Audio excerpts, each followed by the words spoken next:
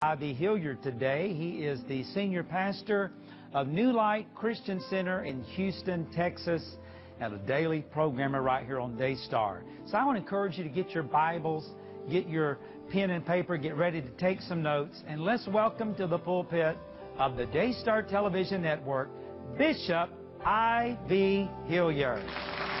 Well, praise the Lord. This is the day the Lord's made. I will rejoice and be glad in it. In your Bibles on Psalms 34 and verse 19, it says, "Many are the afflictions of the righteous, many are the afflictions of the righteous, but the Lord delivereth him out of them all." For just a few moments, just want to talk about how to handle painful situations. How to handle painful situations. I know that many of you who are watching today are going through some painful situations. The Bible says even the righteous are not exempt from pain. And so we understand pain is just a part of the human existence. So since pain is a part of the human existence, this lesson, this exhortation to you today is vitally important. The Bible says, "Many are the afflictions of the righteous, but the Lord delivers us out of them all." So therefore, there is hope for you in your painful situation. First of all, let's deal with the reality of pain. We don't have to go far to talk about the reality of pain. Turn on the television set and you see where there is devastation, where there is destruction, where there is disease, where there is disappointment. Pain accompanies all of those things. You see people who've gone through situations, the floods, the earthquakes, diseases, and that sort of thing. So we understand the reality of pain is real. Not only is there the reality of pain, but the question comes, is there a response? What should be my response to pain? And then we'll get to the remedy for pain. What is my response to pain? Since I cannot eliminate pain from my life, pain is inescapable. Since I cannot get away from pain, I need to do everything I can to prepare for pain. Well, what can I do to prepare for painful situations? Well, I got to understand that the Bible lets me know that, listen, I may not be able to prevent the pain, but my response to pain is under my control. So Jesus says, "Let not your heart be troubled." So that means I have something to do with how I respond to the pain in my life. And then David says, "Yea, though I walk through the valley." In other words, I can make a decision that I am going to get through whatever painful situation that I'm facing, because I've got a choice. Number one, I can curse the pain. Number two, I can nurse the pain. Number three, I can rehearse the pain. Or number four, I can choose to reverse the pain. If I curse the pain, it will cause me to become bitter.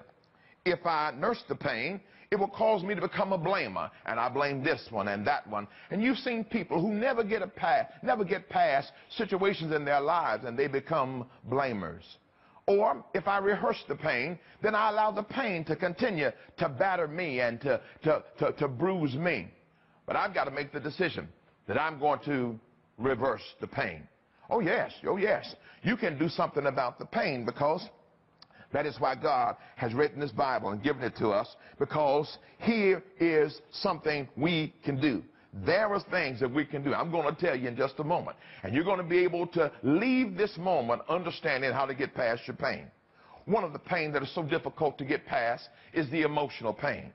Even after bruises have healed, and even after time has gone, there is that emotional pain. Well, the blood of Jesus is able to help you in any type of emotional pain that you're going through.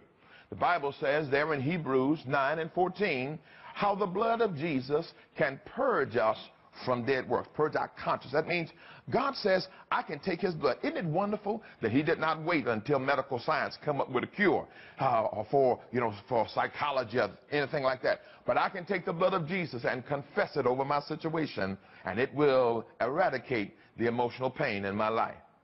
So now, Pastor, what about the remedy for my pain? Here's the remedy for your pain. You can make it, number one, through the power of your focus. Power of my focus. If you focus on the painful situation, you'll never make it through. But if you focus on the greater one, that God is greater and bigger than any pain you will ever go through. So number one, you'll make it through your pain through the power of your focus. Number two, you're going to make it through your painful situation because of the promise of the Father. Jesus says And the Bible says, and Jesus told the disciples he would be with us. And so the Bible says he will never leave us and will never forsake us. Your pain may have taken you by surprise, but it did not take him by surprise. He's with you in the midst of your painful situation. So number one, you're going to make it through this painful situation. Yes, you are, my brothers, my sisters. You are not watching this program by accident. The power of your focus. We're going to focus on God, who's able to carry us through our pain. Number two, you're going to make it because of the promise of the Father. He promised that he would be with us in the midst of our pain. Number three, you're going to make it through your painful situation because that's the purpose of your faith. Well, some believe all we have faith for is for cash and clothes and cars and cribs. But we have faith for crisis situation. The Bible says, and this is the victory that overcometh the world, even our faith. And then finally, you're going to make it through your painful situation. You're going to make it through your painful situation because of the prayers of the faithful. And that's where I'm going to rest my case. The Bible says, the effectual fervent prayers of the righteous availeth much. You don't have to face your situation alone. You don't have to go through your painful situation by yourself, because that is why this ministry exists. This ministry exists with a core group of believers who will be praying for you and who will help you through your painful situation. And at this time, we're going to ask Marcus to join us as we wrap this thing up. And I want you to go to your phone, and I want you to continue to make those calls, because you don't have to face your painful situation alone. That's why we're here, to help you overcome your pain. Bishop Ivy Hilliard, I love that.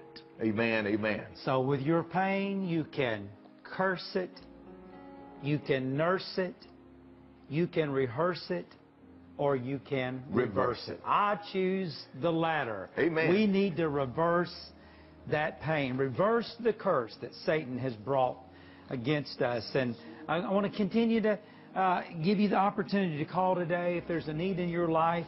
Hundreds of people have called. Amen. There are many needs out there, and you're going through pain. The thing about it is, we have a high priest who can be touched Amen. with the feelings of our infirmities. He is acquainted with pain. He knows what that's like. Yes. And so he can relate to you today. Call that number or go to Daystar.com and click on prayer if you need God to touch you. One more time, tell everybody, give them invitation to the Strategies Conference. I want you to come to the Strategies Conference. The evening services are open to everybody. October the 10th through the 14th at the New Light at our East Campus. I want you to be there. I look forward to seeing you and shaking your hand. Okay, and that is the former Lakewood Church facility. It'll help you maybe to locate it where it is. Right. And you'll be blessed to be a part of that. Bishop Ivy Hilliard, would you lead us in prayer as we close this broadcast today? Yes. Father, in the name of Jesus, we want to just thank you for your power and for your protection and for your provisions. And God, I thank you that you're acquainted with our pain. Yes, now, Lord, Father, your word declares in Jesus' name that your blood is well sufficient and your grace is sufficient. For those who have called in today, Father, we pray and we thank you for the greater one who can minister to their pain.